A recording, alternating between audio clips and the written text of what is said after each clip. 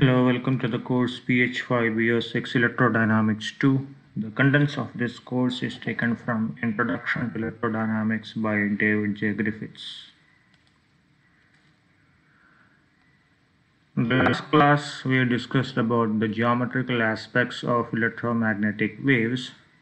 Today, let's see what is the energy transported by the electromagnetic waves. To understand this, we need to first learn a very important theorem in electrodynamics known as the Poynting theorem. If you recollect our discussion in electrostatics, we have derived an expression for energy stored in the electrostatic field, which is nothing but the work done against the Coulombic repulsion to have a static charge collection. This is given by epsilon over 2 integral E square d tau.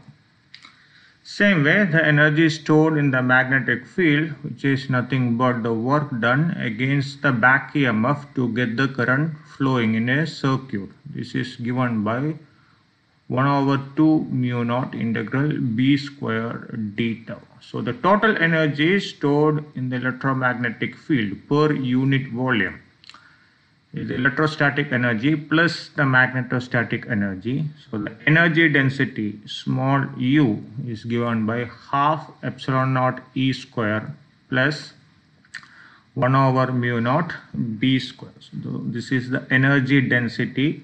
When you take the volume integral of the energy density, you get the corresponding energy.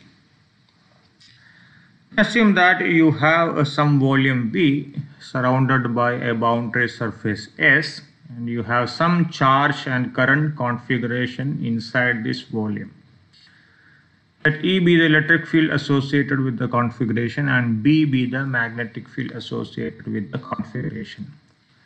If the charges move a bit, the question is, what is the work done by the electromagnetic force on the charges? So if you take a time interval dt, you need to calculate the corresponding work done dw. Let's first choose a single charge and calculate what is the work done. Then we can move on to calculate the total work done on all the charges. So for a single charge, work done dw is force multiplied by corresponding displacement. From the Lorentz law, I can write the electromagnetic force as Q into E plus V cross B, where V is the velocity of the charge. And the displacement dl can be written as a product of velocity and the time. So this is V dt. V cross B is perpendicular to V. So if you take dot product of two perpendicular vectors, that goes to 0. So the second term gets cancelled. So dw equal to Q into E dot V dt. Charge can be represented in terms of charge density as a rho d tau. Similarly, recollect the expression current density J equal to rho multiplied by velocity V. So in this expression, for Q, I can write rho d tau. Similarly, V can be substituted by J over rho. So rho get cancelled. You get dw equal to E dot J dt d tau or dw by dt. This is the rate of work done on a single charge. This is equal to E dot J d tau. If you want to calculate the rate of work done on all the charges inside the volume V, simply take the volume integral of this. So this becomes dw by dt volume integral E dot J d tau. If you recollect the Maxwell's equation, curl of B equal to mu naught J plus mu naught epsilon naught dou E by dou T. If you rearrange the terms, you can write J equal to 1 over mu naught curl of B minus epsilon naught dou E by dou T. So in the expression E dot J, substitute for J using this expression. So this becomes 1 over mu naught E dot curl of B minus epsilon naught E dot dou E by dou T. Using the product rule in vector analysis, you can write del dot E cross B equal to B dot curl of E minus E dot curl of B.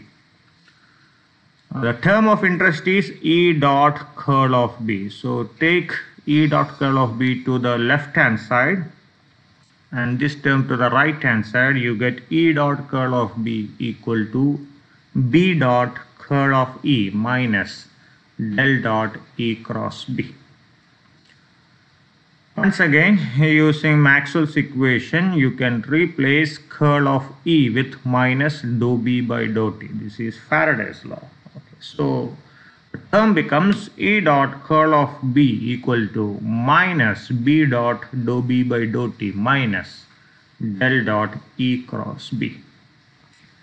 Look at this term B dot dou B by dou T. I can write it as half dou by dou T B square. Okay. So derivative of B square is 2B dou B by dou T. 2 cancel. You have B into dou B by dou T. Since B and dou B by dou T are parallel vectors, the non-dot product is same as the dot product. So this term is exactly same as this term. Similarly, I have another term E dot dou E by dou T. Using the same line of thought, I can write it as half dou by dou T E square. So it's time now to make all the substitution. So our original expression E dot J now becomes 1 over mu naught. For E dot curl of B, I can substitute this expression and this term is replaced by this term. So this is minus half dou by dou T B square minus del dot E cross B minus epsilon naught. Instead of E dot dou E by dou T, I can write this expression. So this is minus epsilon naught half dou by dou T E square. So these two terms look very similar. I have minus half term common and the time derivative is common. So club these two terms, take the common terms out, you get E dot J equal to minus half dou by dou T epsilon naught E square plus 1 over mu naught B square minus 1 over mu naught del dot E cross B. And the rate of work done is nothing but a volume integral of this term. So dW by dt equal to volume integral of E dot J. Now I have two volume integral terms. The second term is a divergence, volume integral of a divergence. By invoking the Gauss law, I can convert this into a surface integral. So the rate of work done becomes minus d by dt volume integral half epsilon naught E square plus 1 over mu naught B square d tau minus 1 over mu naught closed surface integral E cross B dA. Let's try to understand what is the physical meaning of this. So the term inside, we already defined this as the energy density or electromagnetic energy density, and when you take a volume integral of energy density, you get the total energy stored in the field. And the second term is a surface integral. So this is nothing but the rate at which energy is transported out of the volume across its boundary surface S by the electromagnetic fields. So this theorem essentially talks about the relation between work done and the energy stored or transported. So this is known as work energy theorem, or a more famous name for this theorem is the Poynting theorem, which states that work done on the charges by the electromagnetic force is equal to the decrease in energy stored in the fields minus the energy that flowed out through the surface. And if you look at the second term, this term 1 over mu naught E cross B is known as a Poynting vector. This is a very important parameter in the case of electromagnetic waves. And what's the meaning of Poynting vector? So this entire term, second term, is nothing but work per time or energy per time. So you have Poynting vector multiplied by area equal to energy by time, or Poynting vector is energy per time per area. So Poynting vector gives you energy per unit time per unit area transported by the electromagnetic field. Another name for this is energy flux density, or the more commonly used terminology is the intensity.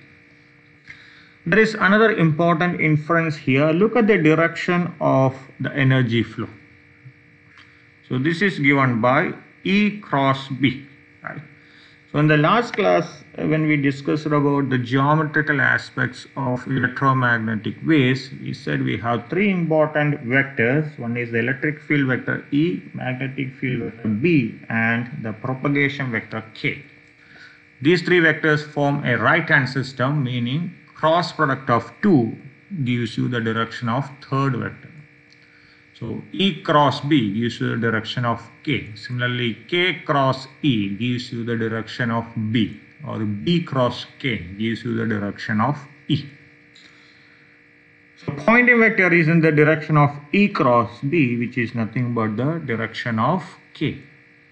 So energy transport in an electromagnetic wave occurs along the direction of propagation and not in the direction of electric field.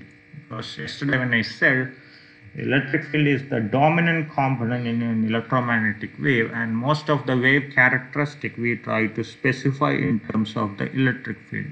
So you may be tempted to believe that the energy transport also occurs in the direction of electric field, but that's not true. It happens along the direction of the propagation vector. So once you define Poynting vector, I can rewrite the Poynting theorem in terms of the Poynting vector as dw by dt equal to minus d by dt volume integral. This is the energy density. So energy density u d tau minus closed surface integral s dot dA.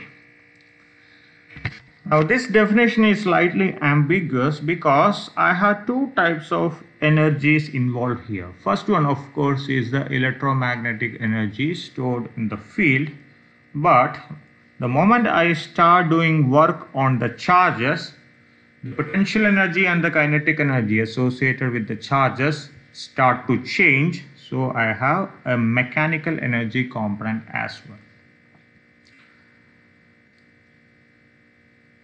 So to indicate that this term explicitly corresponds to electromagnetic energy, I put a subscript EM here. So electromagnetic energy density UEM equal to half epsilon naught E square plus 1 over mu naught B square. Similarly, the rate of work done. This results in a change in mechanical energy given by energy density U mech. So dw by dt can be written as d by dt volume integral U mech d tau. So our original integral expression for the Poynting theorem, now you can rewrite in terms of the mechanical energy density and the electromagnetic energy density. So instead of dw by dt, I have d by dt volume integral U mech d tau, which is equal to minus d by dt volume integral. Instead of U, I have U electromagnetic d tau minus closed surface integral S dot dA. Now convert this surface integral back into the volume integral using Gauss theorem. This becomes d by dt volume integral U mech d tau equal to minus d by dt volume integral U electromagnetic d tau minus volume integral divergence of S d tau. So you have volume integral on either side. So you can disregard the volume integral and worry only about the term inside. So I have a time derivative of mechanical energy on the left hand side and time derivative of electromagnetic energy density on the right hand side. Let's club them together and write dou by dou t u mechanical plus u electromagnetic equal to minus divergence of S. Mechanical energy density plus electromagnetic energy density, this gives you the total energy density U. So the expression becomes dou U by dou T equal to minus divergence of S. So this is the differential form of Poynting theorem. If you recollect the continuity equation from magnetostatics, divergence of J equal to minus dou rho by dou T, or you can write dou rho by dou T equal to minus divergence of J. Let's quickly compare these two expressions. I have energy density here, charge density here. Similarly, I have charge flow on the right hand side. Here I have energy flow on the right hand side. So these two equations are exactly same in terms of the form of the equation, and continuity equation talks about the conservation of charges. So in the same vein, the Poynting theorem talks about the conservation of energy. So that's about the energy transport by the electromagnetic waves. In the next class, we will derive specific equations for energy, intensity and momentum of monochromatic plane waves. Thank you.